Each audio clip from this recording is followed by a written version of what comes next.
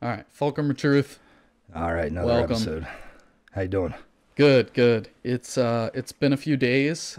We've had some exciting developments in some of the research we've been doing. Yeah, you could say S- that's why we haven't recorded. I mean, exactly, it's been exactly. 12 hours a day pumping away at the whiteboard because we really made a big breakthrough in the math for sure. Yeah, right. Yeah. And we'll get into that at some point. Um, but another thing I kind of want to put out there for the viewers is that what we're doing, even though it's not live, it's basically live. We're just talking. There's no real editing happening here. Yeah. It's Yeah. just, and we don't have any pre planned script. We don't, maybe I come into it and I say, all right, I'm going to ask you this question, and you have 15 minutes to think about it. Yeah. Yeah. But that's generally how it is. And I like we're, it that we're way just talking. because then it keeps it more just kind of like a general conversation rather than some type of debate or like digging into details and facts and stuff. Yeah, you Exactly. can just explore whatever. And today, I think we agreed we're gonna talk about light. Yeah, which is just a humongous topic, but definitely something that we talk about all the time. Yeah, yeah. Yeah. So, you put something up on the whiteboard for me yesterday, and I want to dive into that a little. Yeah, it was just, I've always talked about how my beliefs are that what we're seeing out there is not really what's out there, that we're being fooled essentially by light. And, for some reason, there's this understanding that light travels in straight lines in outer space or something, because from what I see, and everybody says that what's out there is sitting where it's at. Nobody says that what we're looking at is not really where we're looking at it at, and it's coming from some other place. Mm-hmm. But then when you watch black hole documentaries and people explain black holes and physics documentaries and stuff, they talk about light being sucked into that black hole as well as light wrapping around the backside of that black hole and coming back towards the viewer. So it's just hard to understand how there's so many black holes supposedly out there in outer space, but light is all traveling in straight lines and we can see hundreds of light years straight out, you know? Yeah, exactly. And I think I said this in one of our videos that we haven't posted yet, or maybe it is one that we posted, but I mentioned like at some distance, if there's so many and let's just take for granted that black holes exist Okay. and that they behave the way that physicists say that they do, right? Yeah, yeah. I mean, I don't know. I've never seen a black hole myself. I have no idea.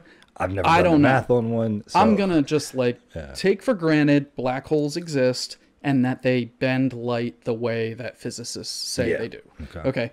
Now, if there's billions of black holes out there, no matter what direction you look, there's probably at some distance there's a black hole, Yeah, I would say so, right? right? Mhm. Eventually, no matter how far out you look, you're gonna encounter a black hole Mm-hmm. if they exist and if they do the things that they say that physicists say they do. Yeah. Then you can't trust any of the light coming into you. Yeah, I don't think we can, and it's we see too many examples on Earth. For going even black holes. I mean that this is like obvious. We what don't you're even saying. need that, but On yeah. Earth, we see light bending in the most amazing ways when it hits different elements, when it hits different objects and different materials. Why is it that space is so perfectly straight lines of light? And I've just never seen anybody explain this. We know that light bends with gravity. We know that light can be affected by forces all over. And I think you were talking about one of the ideas you were proposing earlier about how if you look out so far, if you have so many photons of light in a spectrum, in a visual spectrum that you're looking at, how are those condensing down to the point that you're viewing from? Is that kind of the concept you were bringing? So yeah, I can go into that a little bit. I was watching a video actually on the two slit experiment, like the quantum, how light is a wave and electrons are a wave, and they interfere with each other. And I got to thinking two different possible things. Okay. So the one video I was watching, they used a human hair actually to split a laser beam. And when the laser beam got split and they put smoke in the room, what you saw was like a bunch of different beams come off it. Okay? That's the interference pattern. So some light has to go around to the right, some light has to go around to the left, and those two things interfere. And they end up on the background as like bright spots and dark spots. Yeah, the dark spots are supposedly where the waveforms overlap, canceling each other out. That's where the waveforms overlap and they cancel out. Okay. Now, imagine that we're in a physical place, right? Our physical place for some things coming from the outside is in a bright spot. But for other things, it's in a dark spot. It should be. And so there are absolutely, to me, no question about it, there are things that we cannot see that are out there. Yeah. Because when you bend all the light together and let it interfere, we're sitting in a spot where it just doesn't show. Yeah. You know, and we don't see it. That spectrum and that waveform, you know, understanding the frequency and everything that we're seeing this phenomenon appear in, it's in everything. Yeah. So how many systems throughout our reality do we have where these blank spots are showing up that we can't measure, that we know are there due to these experiments like the double slit, but they just cannot be a phenomenon that's measured, but they're affecting everything around it, you know? Yeah, so in that theory, which, you know, obviously we haven't chased down very much, light is coming in from some far source. And then our sun, because it's so close to us and such a high magnitude, interferes with what is coming in. And so some things, if they're sitting in the right spot, we see it. If they're not sitting in the right spot, then we don't see it because it just matches up with what our sun is shining on us.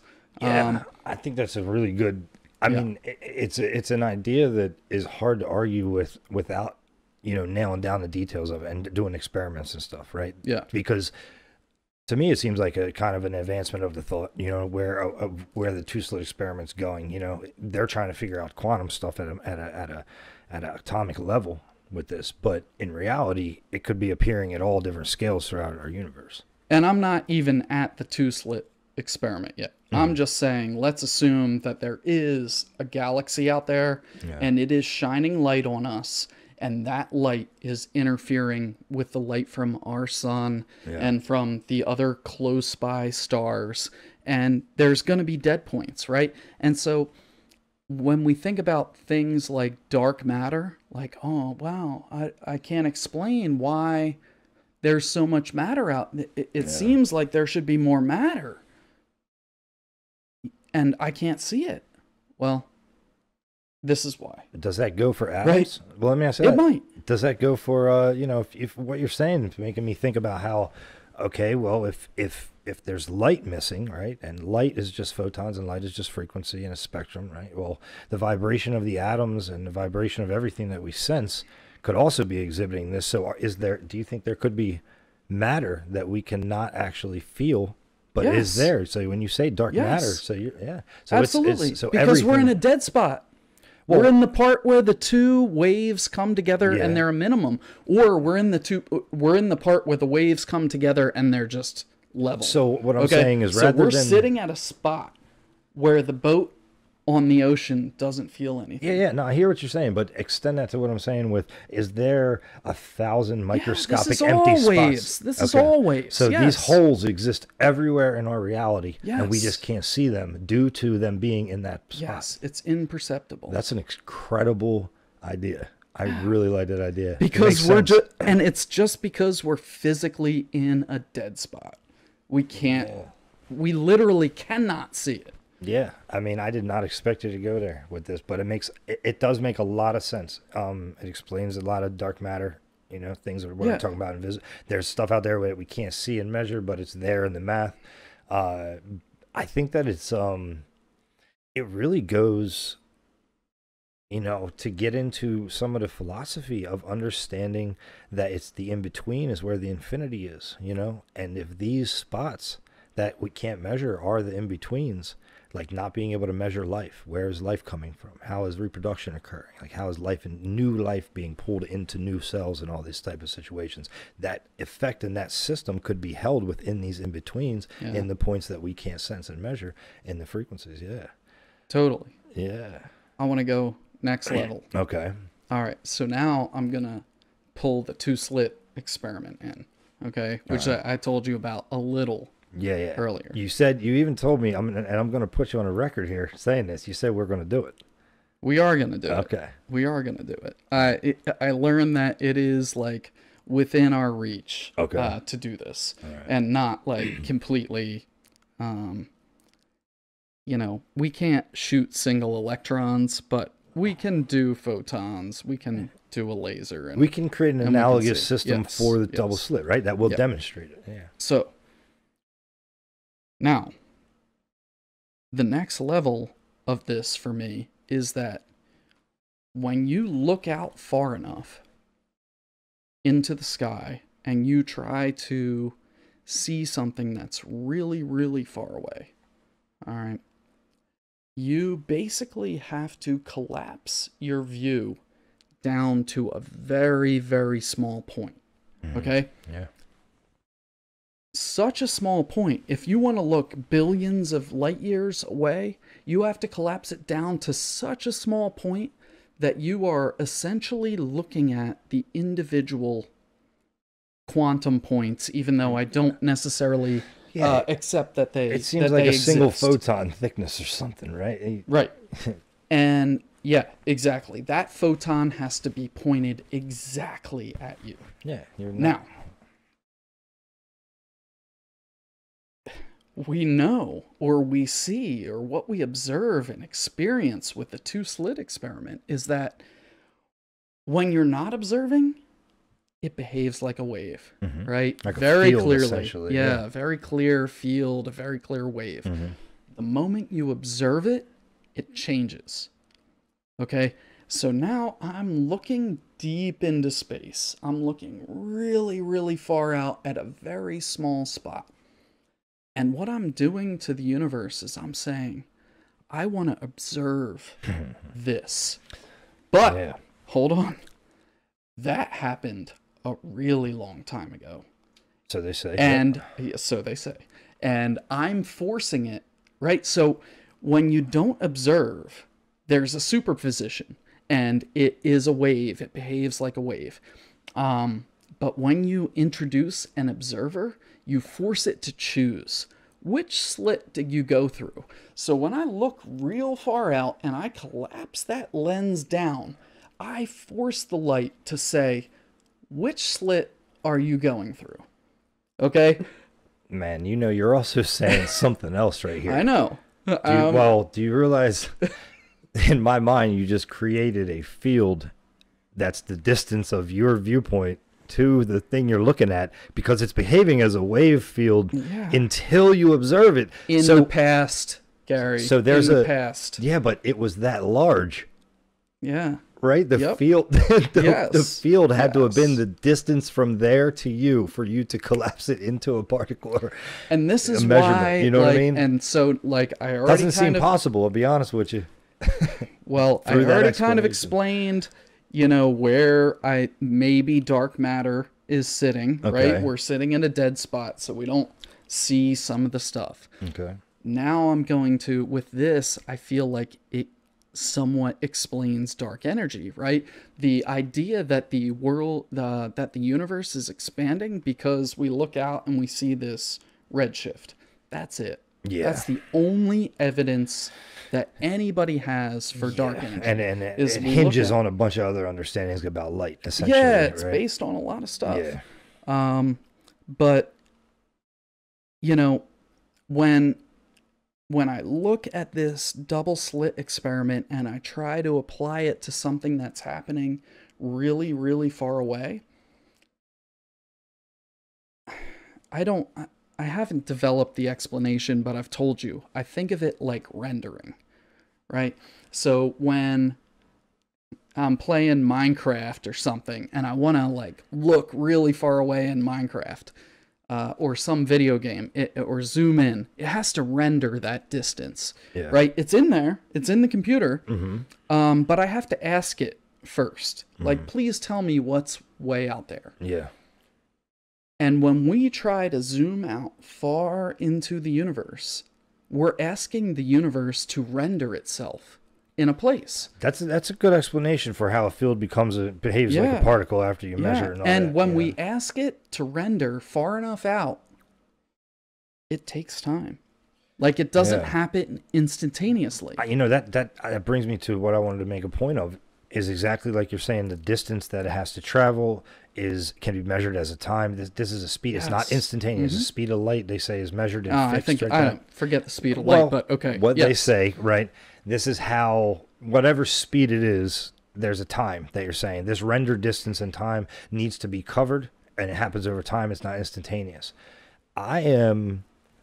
So Einstein actually had theories about gravity being instantaneous, right? That it was a static field that didn't travel like a wave, that it, wherever it was at in the solar system was being affected by each other instantly. If something broke apart, this would all happen instantly, not over time, like we're talking about with light.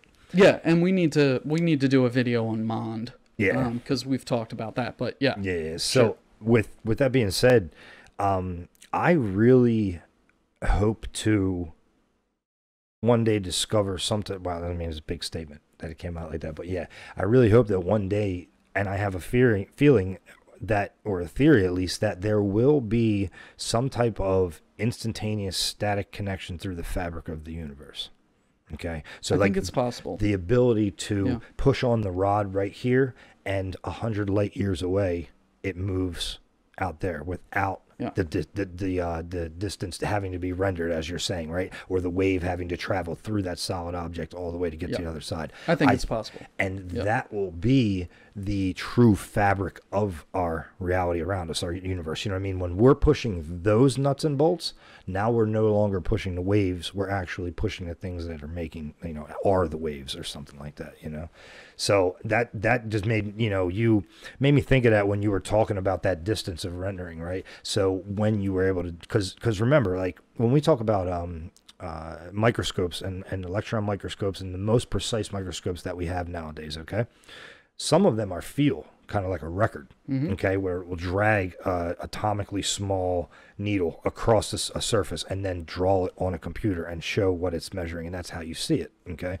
If you were able to find that static, non-waveform acting material or fabric of the universe, you'd be able to measure things out in the universe with it like a feeler. Yeah. Instantly. It'd be pretty cool. Yeah, I like it. Yeah.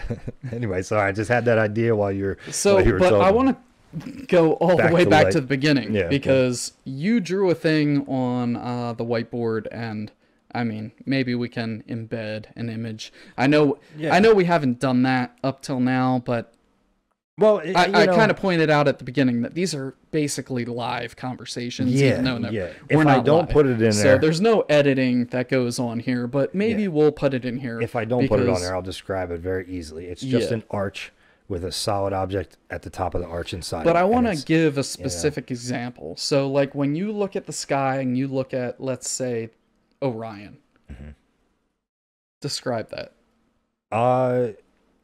In terms of the star system Orion, we believe to be within our galaxy. Yeah, but we see it in a static place. But where we look in the sky, we see it in a certain place. So, I mean, I guess you could say that the things, when we look off the surface of the Earth, straight out, right, and we might see constellations out there, by the explanations of black holes and the way they bend light, that constellation could literally be 90 degrees offset to our left. And we don't see it there because all of the light coming from that constellation is being bent around the black hole and making it appear in front of us, even though it's actually physically located to our left. So with all of this light bending and wrapping around itself in the outer space, how do we have this confidence that what we're looking at is directly straight out and the light is coming straight in? Exactly. We don't. Yeah. We don't. And even within our own galaxy, we know, or we think we know, that there's a supermassive black hole at the center, Sagittarius A or whatever, and we observe it and we see crazy stuff happening around it. Yeah, so like constellations like Orion or the Big Dipper or the Little Dipper or whatever you want to look at, Virgo, Scorpio, all of these, right? I'm a sailor. I like all the constellations. Yeah, I can give you an example, actually, another one. So imagine like when we think about the path that a lot of for anybody that's listening that has a little understanding of how the satellites that travel away from Earth, like the ones that go to other planets and ones that have traveled, even like Voyager and stuff like that, the ones that have traveled far in our universe or in terms of away from our planet, they travel through these spirally swinging paths where they go around other planets, and they're using all the gravities out there of the objects to kick relative to how we observe it. Relative to how we observe it, yes. But that's essentially the path, right? Yeah. And when I think about light coming in from deep space, I think of it coming in like that, swirling around all the different bending objects that are out there, the gravity wells that are out there. The light cannot be coming in straight like a crow flies. It has to follow the same paths as all the forces to get here. So I want to leave you with this. How do you know that when we look outside our galaxy, we're not just looking at ourselves? Yeah. Okay, if everything is swirling out there and light can bend, then how do you know that we're sitting here and the galaxy sent some light out and it came back around and we look at it here and we think that's like 10 billion light years away because it traveled such a long distance before it reached us. Yeah. But we're just looking at ourselves. I mean, and there's along with that, the relative nature of the universe makes it almost impossible to confidently say we're right here and it's right here, And it's like, with that being said, and then taking into account that light moves the way it does, you really got to be careful about what you're trying to explain. Yeah. And I think the point is that something could be right next to me and I could think it's 13 billion light years away. Yeah. Because the light that's bouncing off it is traveling out 7.5 billion light years before it turns around and it comes back to me. And even though it's right here, right directly next to me, or even right on top of me, I look at it and I think it's 13 billion light years away. Okay, so I got another one for you just to add here to the topic. A nice little bonus idea. So what about light scattering and like fractaling and the ability for... That's another video. No, you hear me though. Just to touch on it real quick. I mean, the fact that we see all the constellations and all the stars out there, and we see all these things that are so similar to each other, but they're like, these are like star systems and stuff like that we see, and they're all, we can map them, say they're all like this one, this one, this one, this one, and this one. We have categories of them. They all look alike. Yes. So it's like, are these through a prism? Is it possible that we're and this goes into what I've always told you from the beginning, right? I have an understanding that was instilled in me from God, that when we look out into outer space, we're not looking out into outer space. It's like essentially our consciousness create this out there. Yeah. It's like this is the best thing that our mind can do with what's coming in from out there, because we can't conceive it. And if we were to get all the way out there, we'd end up finding out it's not what we thought, right? And this also leads me to the theory I had a long time ago about, how the measurement problem works, right? Where if you can take infinite steps forward, half as far as the previous step, and never get to where you need to go. Sure. Right. Yeah. And this is like an old Greek philosophical paradox, right? Now, I think that the edge of our solar system is actually like that. So I think that as we travel away from the center of our solar system, if there is a center due to the relativeness of everything, that as we believed that we were traveling another 400 miles or 1,000 miles through space, right, we would actually be covering less and less distance as we were going further and further out. And this is kind of just a theory of the way space I've discussed expands. Ideas about that with you before. I'm kind of, my position on it right now, currently, is that I kind of believe the things we see within the solar system, and within the galaxy. Outside of the galaxy, I trust nothing. Yeah. Zero. Oh, I it's don't like galaxy, trust so not just solar anything we system. see outside of the galaxy. And even the galaxy itself, I question. Well, there's a giant moat around our solar system. I think they talk about where Yeah. there's just this massive distance of nothing, and it's like, all right, so why is there nothing close to our solar system at all? I mean, hundreds of light years, I think it is.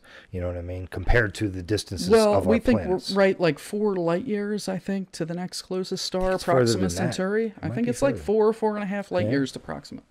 And but 4.5 light years, it could be sitting on top of me, right? And just Yeah, right. yeah, the first We're black right hole here. could be The- right there. yeah, Yeah, exactly. And I've Like, told you about the blocker, right? That Yeah. there could be some type of object in space that Yeah. blocks our view Exactly. of light, so that we can't. It like keeps us So- from seeing it. I like anything outside our galaxy. I just totally distrust what's coming in. Within our galaxy, I think I mentioned to you before, right? We just had created this picture of the Milky Way, and they mapped 3 billion stars. Wow. It took 2 years. Do you know how many stars they think are in the Milky Way? How many? Almost 1 trillion. And they mapped. 3 So they billion of mapped 1%. them. Yeah. 3%, whatever. Okay, so 2 years it took to map this tiny, tiny, tiny fraction of what we think is just within our galaxy. Yeah. You're going to tell me that in 2 hours you're going to look 13 billion light years out? No, Yeah. no. I don't think so. so. But it's just there's too much. Too many new discoveries made that rewrite everything they thought they knew over and over and over again. It's like, stop. And this is why I trusting, just want to man. focus more on what's local to us. Yeah. Let's focus on Earth. Let's focus on feeding everyone. Let's focus on, our neighboring galaxy and Well, our like you're neighboring saying, planets, and let's take care of our Due to own our- planet and things like that. due to our lack of understanding of light right now, Yeah. right? And We'll get there. yeah, it's important to. I told you before, one of the things with Elon Musk that I have kind of a beef with is him spending all this money on very. Oh, you're gonna bring Elon in? Yeah, I'm gonna right. call him out. Basically, I mean, All right. there's too much. Going to Mars and trying to terraform Mars and all this space travel stuff. Yeah, it's important to, in my opinion, instead of looking up and out, to look down and in and see what it is about the Earth we can figure out first, because we have so many mysteries here Man. already. You know what I mean? If we can terraform a different planet, why don't we just terraform our own planet? That's such a Right. simple understanding. Yeah, you said it. I agree. It's so simple, but there are so many things that are here on the Earth that are mysteries that need to be understood before. Because think about it, right? We could focus on advancing technologies on the Earth and understanding things in the universe here so much better. We could discover something like teleportation, or like I the think ability to without having to travel. I'm not going to go there. I think there's value. I think we should explore our local neighborhood, including Mercury, Venus, Mars, Jupiter, even the outer planets, even though that gets into a distance where I start to question exactly what we're seeing. Yeah. But we're told we've sent probes out there. Yeah, but Dave, I think you would agree. Yeah, the The pictures that problems- came back were Well, no, not no, that no. impressive. The problems that we have here on Earth right now Yeah, are too exactly. great. Let's for that. focus Yeah. on. Let's focus It's at home. There's his value in it, but Yeah. right now, that amount of value placed in other places would do a lot better. Yes, Yeah. I agree. And that's the whole point of this channel, and you know that, and I think all the viewers should hear that. That is, we're talking about science, and we work on all these projects and everything, and honestly, every single thing we do and every second we spend is to better humanity. It's to improve humanity. You know what I mean? There's no real gain other than that. You can't get buried with money. You know what I mean? You could give it to your kids, but they can make it themselves. But to better the planet and to better humanity for everybody is like the most rewarding thing to do with your life, we think. So Yeah, I love that. yeah, Yeah. that's what we're doing. So likes, comment, and subscribe. Yeah, please. Yeah, make sure you subscribe. And anybody that watches, hit that subscribe button. And, just to get us started. We're trying to get these followers up, and then we can keep bringing you more content and keep working on the projects we're working on. Yeah, and we got good stuff coming. Yeah, let us know Promise what you you that. think about light. Yeah. That'd be cool. All right. Thanks, man. Thanks.